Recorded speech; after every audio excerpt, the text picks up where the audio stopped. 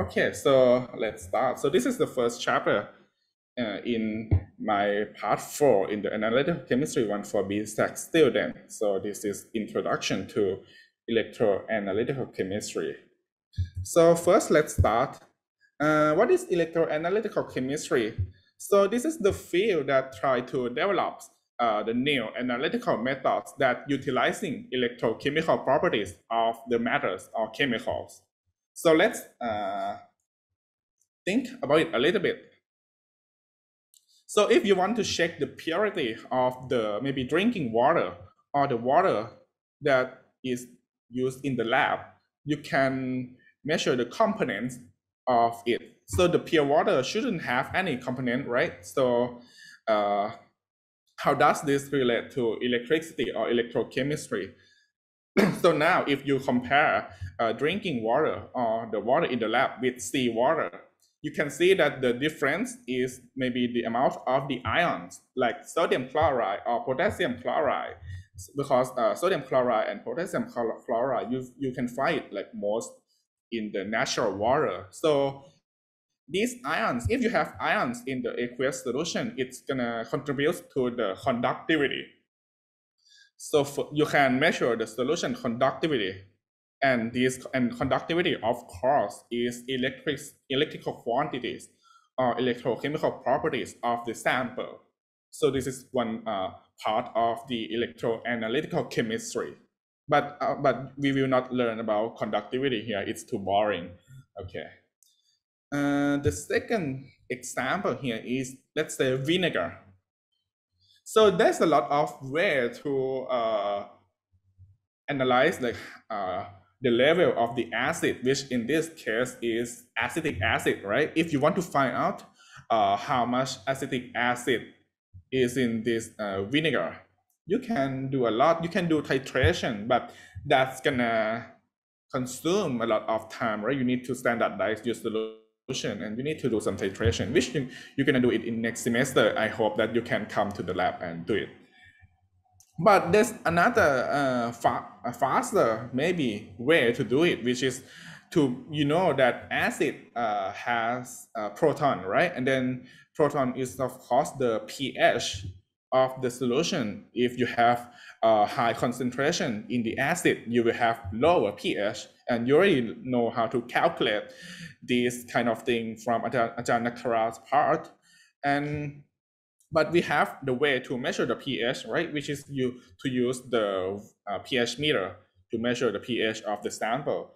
And the principle of the pH meter or pH electrode relies on the potential difference arising from the difference of the proton between the standard solution in your pH probe and your sample. And you may be confusing a little bit, but we will talk about it in the second chapter, which it's going to be better. But you can think about it. If you are good in physics, you learn that electrical potential is arising from the separation of the charge. If you have the two sets of the charge, one is in your pH meter, pH probe, which is your standard, and one is in your sample. So now you have the charge separation. So that contributes to the potential, which we call it membrane potential. We talk about it later. And you can measure the pH based on this potential later. So this is the second example of electroanalytical chemistry. The third part, maybe the third type of electroanalytical chemistry. So let's think about it as, I think you have seen people use it before. This is the glucometer, right? To measure the glucose in your blood, maybe in someone's blood. So you pinch yourself and you get the blood, and then you put this paper strip to let the blood flow to your glucometer, and it reads out the level of the glucose in your blood. So how does this work? I hope that at least if you think this is like this part 4 is too much, at least you should be able to explain this to your parents, like how glucometer works. This is a very important technique. So in this part, you have some enzyme in your strip or maybe in your sensor, you have some enzyme, which we're going to learn about it later. This enzyme can convert glucose to hydrogen peroxide, and your glucometer will oxidize hydrogen peroxide and get the current, because oxidation will give you the current, right? And the flows of the current is, and the flows of the electron is the current. So you can see that if you have high level of glucose, you will have high level of hydrogen peroxide, and you get more oxidation, which in turns out to be more oxidation current. So this is the third type of electroanalytical chemistry that we deal with measuring the current. And the techniques that we use in electroanalytical chemistry, we will call it electrochemical techniques. Electrochemical techniques. So let me write it down a little bit. So this is our electrochemical technique, which we have a lot of electrochemical techniques, but it can be categorized easily. So to make you like less confusing.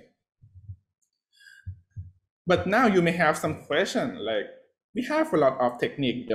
I introduced you on like spectroscopy and chromatography. So why do we do electrochemistry? Even it seems to be like pretty hard.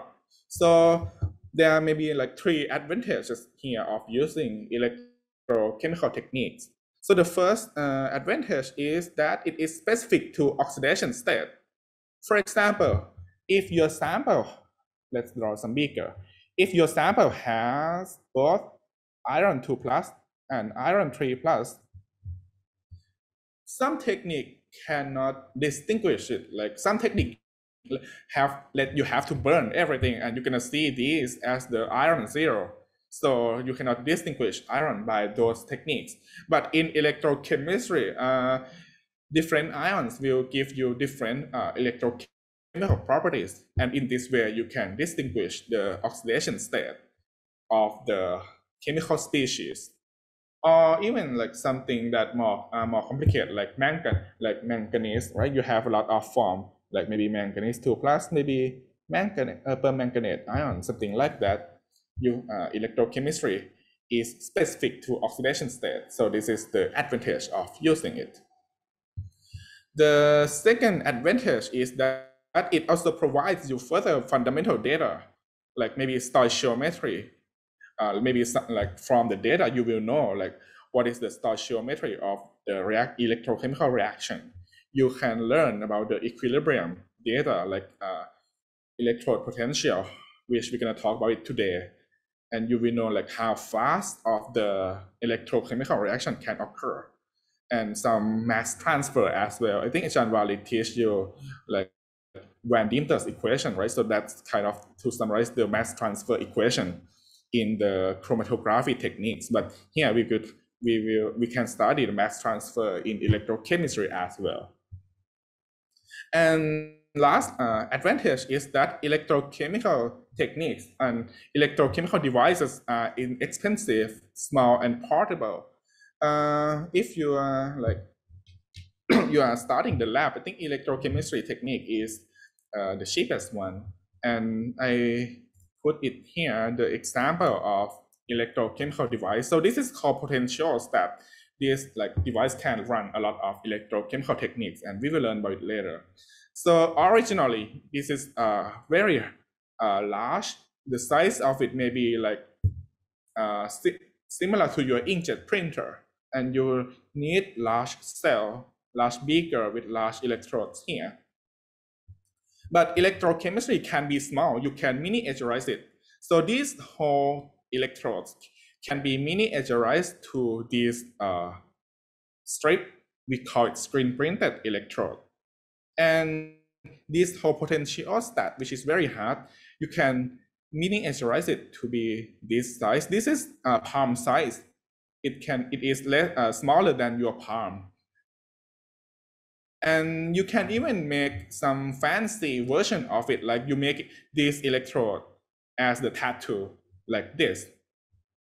So people in electrochemistry field are interested in making electrochemical sensor to measure the glucose and lactate in your blood.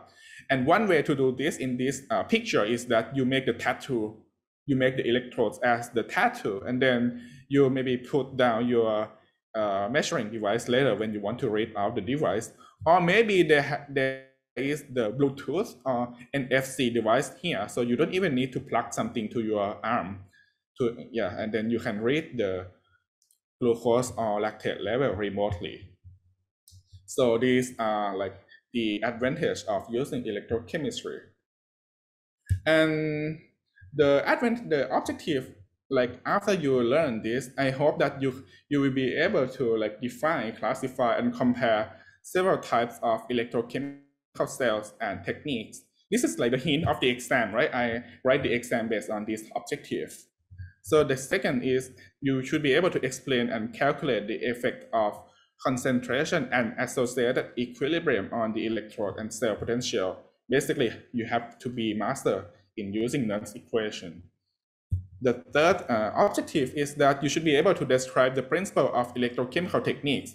So we will learn potentiometry, voltammetry, amperometry, I didn't put it here, electrogrammetry and coulometry, and electrochemical instrumentation. There's a lot, you will learn it later again. And the fourth one is that you should be able to explain the electrochemical phenomena underlying these techniques, like a lot of potential, how the current occurs, how the mass transfer in the cell, and their like effects in electroanalytical chemistry. And the fifth objective is you should be able to use electrochemical data to identify and calculate the concentration of the unknown.